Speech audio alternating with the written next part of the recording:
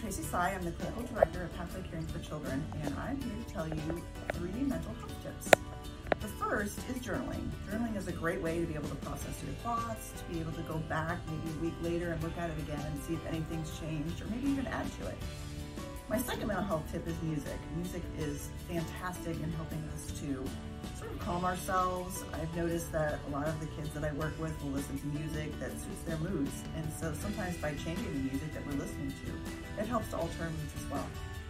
And the third tip is to sort of take a time out. I know we have our kids do timeouts quite often when they're doing something wrong, but even as adults, when we're in an argument or feeling overwhelmed, taking a little bit of a time out and then coming back, especially if you're having an argument with somebody, being able for both of you to kind of, take some space, kind of think some things through, and then come back and have a conversation with each other where you're calm and you can actually think through whatever it is that's bothering you so that you can come up with a really good solution. So I hope those tips help. Thank you.